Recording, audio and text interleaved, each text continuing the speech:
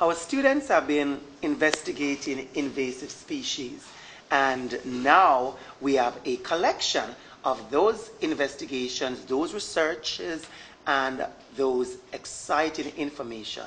Sit back, relax, and let's learn about invasive species. Who knows, one may be in your backyard somewhere.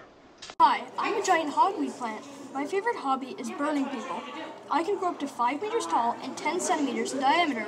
I have big, deeply cut leaves, and I flower big white flowers. And I have dangerous sap on my stem. The sap on my stem makes human skin vulnerable to UV light and doles out third-degree burns. I've been spreading across Canada coast, and I've been spotted in Ontario. Have a nice day. The sea lamprey, the ocean-going vampire. It is an eel-like fish with rows and rows of horny teeth to latch on its unfortunate prey. In the middle of its mouth is the deadly weapon. Its tongue nips at the flesh of a fish, it usually eats whitefish, and makes a hole. Then it starts sucking. Its eyes are on the side of its head, and its 7 holes for gills are behind the eyes. When it's born, it stays underground feeding on microscopic animals for 3 to 17 years. It lives along the Atlantic coast of North America and Europe and in the Great Lakes. It can grow up to 3 feet and weigh up to 5.5 pounds. It can live up to 9 years. I am an Asian carp.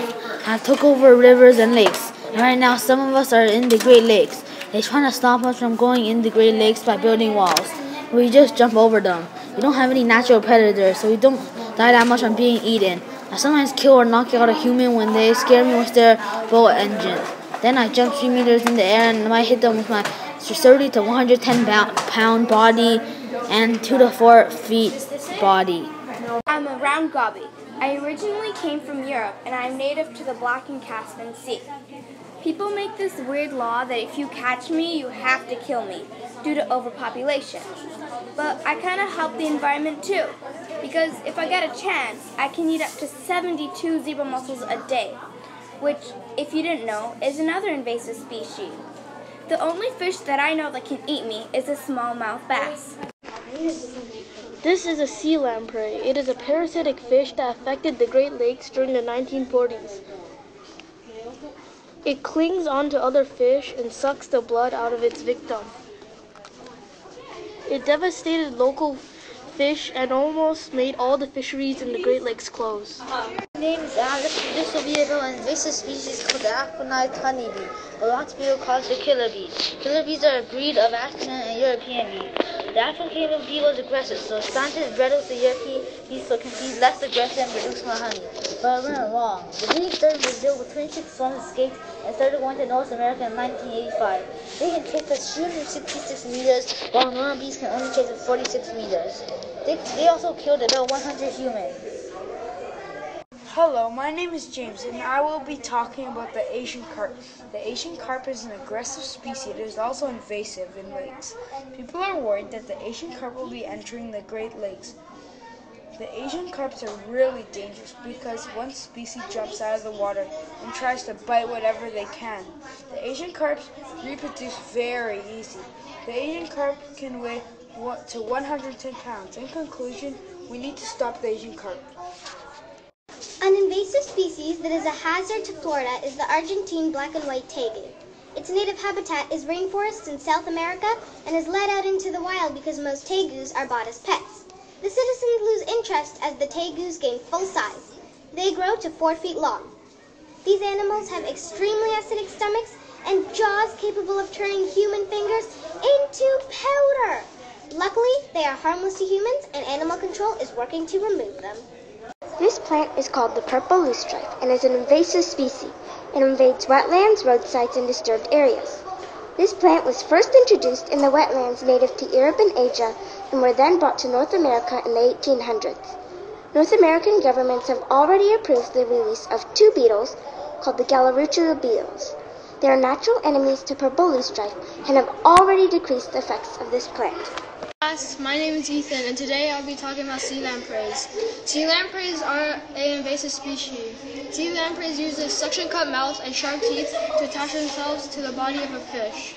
It sucks blood out of the fish. If the fish survive the attack of the lamprey, they are left with a large hole in their body and an infection that often leads to death. Sea lampreys first start as larvae.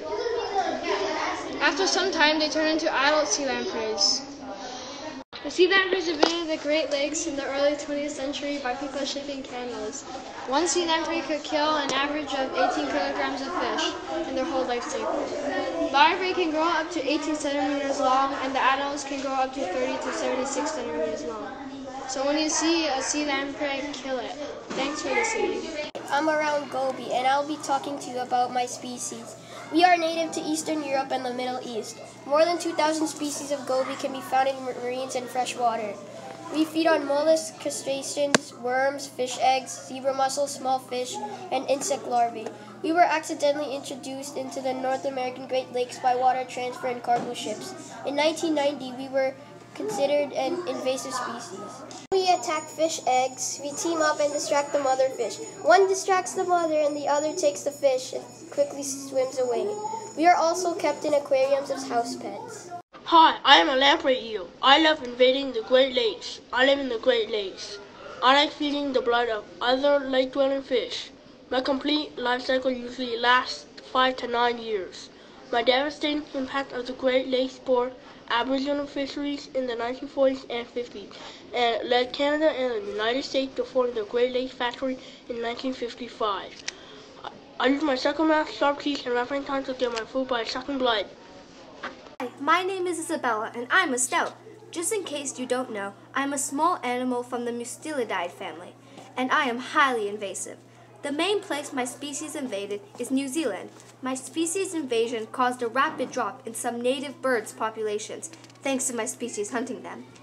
The reason my species ended up in New Zealand is because people brought us to New Zealand in the 1880s to stop the rapid growth of the rabbit population.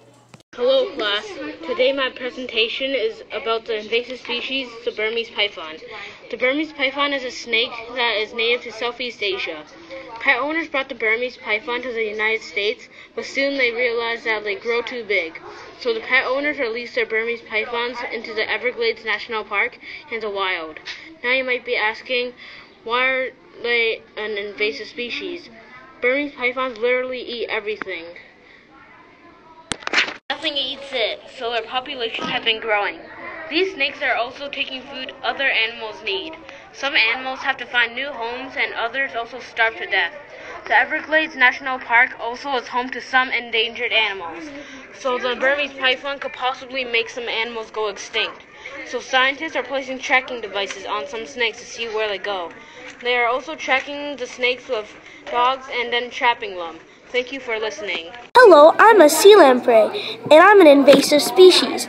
Invasive means to invade, and an invasive species is an invading animal that doesn't belong where it is. We lay about 30,000 to 100,000 eggs a year in the Great Lake, so that means there are a lot of us. We eat fish by sucking blood from our sharp teeth. We eat about 40 pounds of fish in our lifetime. Thanks and have a nice day. This is kudzu, nicknamed the vine that ate the South. It grows over 1 foot or 30 centimeters in one day. That's more than 2 meters in 1 week. Plus the fact that kudzu is very hard to remove, it can damage cars, pull down trees, and once even caused a power outage. No one was injured, but a lot of people were freaked out by the mysterious plant. Luckily, kudzu has not reached Canada yet, but just in case, be warned. Hello, I'm a European starling. Eugene Skiffin brought us to North America. He wanted to bring as many of Shakespeare's birds as possible. We fight other birds, kick them out of the nest, and carry diseases. It's not our choice to be invasive, it's just life. Although we are invasive, we are extremely dazzling. Uh-oh, time's up. See ya! Purple loosestrife is an invasive plant. It was introduced by European sailing ships in the early 1800s. They take away nutrients from plants and shed their habitats. They can produce 2.7 million seeds each year, grow 50 stems, and can grow 2 meters tall. But there are 2 types of beetles that naturally eat purple loosestrife. You can help by removing purple loosestrife in your garden. I'm an Asian carp. I was originated in Asia, and I'm a threat to the Great Lakes of Canada. We are brought to the south part of the U.S., but because of floods, we are carried to the Missouri River. We are now hurting the native fish by eating all of the algae. The biggest carp can grow to be 100 pounds. Asian carp can hurt humans by flying 38 miles per hour and hitting you in the head. It can also spawn 3 times a year and can grow about 300,000 eggs, so be aware. Gray squirrels are invasive to British Columbia, but are native to Central and Eastern North America. They were imported because people thought of them as fashionable additions to their estates. This is a problem because they are making their cousins, the red squirrels, endangered. They are destroying the trees by eating all the bark and leaving them vulnerable. They are also eating birds' eggs and nestlings. They eat a lot more than the red squirrels and survive better that way. We have to stop them. I am a European starling. I lived in North America since 1890. I came from Europe. I live in a flock with 3,000 other starlings.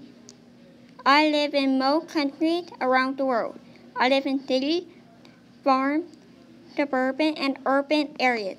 I eat mostly insects and berries and vegetables. This means I eat farmer, cross, and orchard fruit. Also, I eat other birds and steal their nests. People are trying to get rid of me by using dead nets, bird softness, bird expro, or shooting me.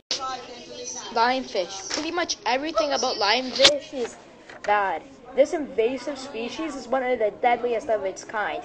Even though it is small, it has a big impact on the ocean. It is now known for killing coral reefs, and fish that protect the coral reefs are being killed due to lionfish.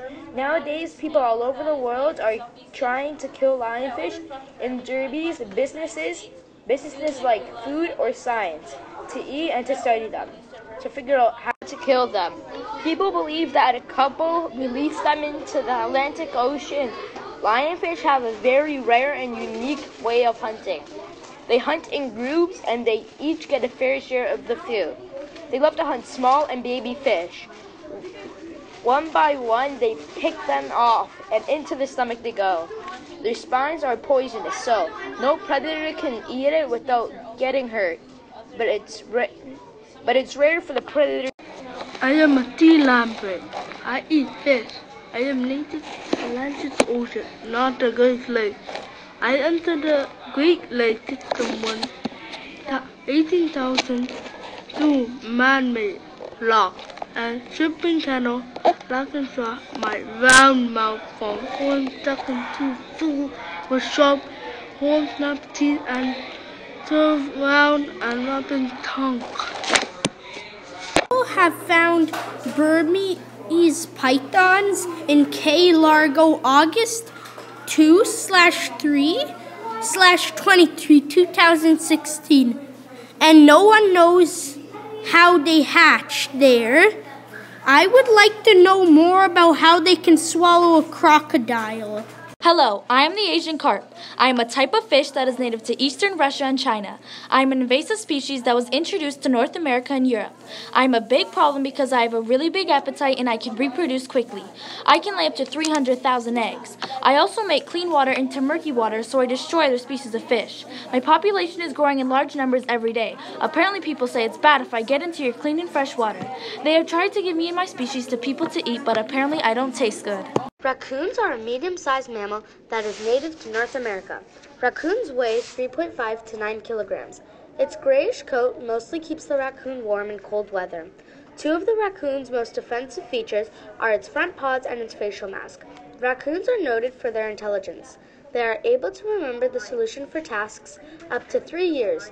Raccoons are native to the country, but they have invaded the city over the years. The red imported ferret is an invasive species that hitched a ride to the USA in 1940. Its scientific name is Sonopistus invicta. Its nickname is reefer. Did you know that an estimated average of Americans getting stung is 14 million stings a year? One colony of ants has 500,000 ant seeds. There's 3 types of reefer: the worker, male, and the queen. The worker ant lifespan is 180 days. Did you know the queen lays up to 1,000 to 5,000 eggs a day? I'm an Asian carp. I'm an invasive species because I went from Asia to America because of floods. This is a huge problem because I'm distracting boats and I'm eating other fish's eggs. I weigh 110 pounds. I can break someone's jaw if I hit them. I can jump 38 miles an hour. I'm growing. Us carps can lay 300,000 eggs at once.